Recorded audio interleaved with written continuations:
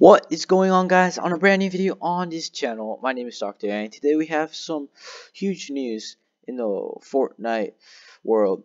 As you know, Apple, the owner of the iPhone company, just kicked Fortnite off the App Store, according to The Verge and everyone else on Twitter right now, because Twitter has been blowing up on Apple. So it says right here, Apple has removed Epic Games Battle Royale Fortnite from the App Store after the developer on Thursday implemented its own in-app payment system that bypassed Apple's standard 30% fee.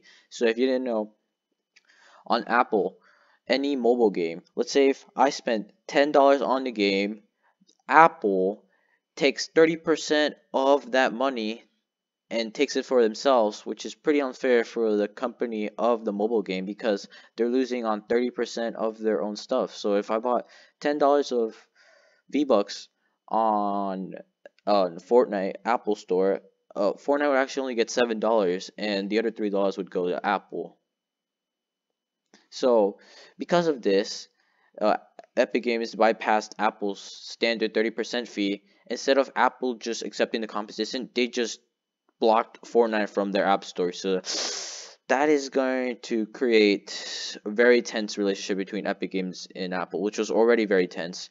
So yeah, it is very tough for all the iPad players and iPhone players. They won't be able to play Fortnite. So this is going to be very tough. So alright guys, peace out. This is Dr. AI.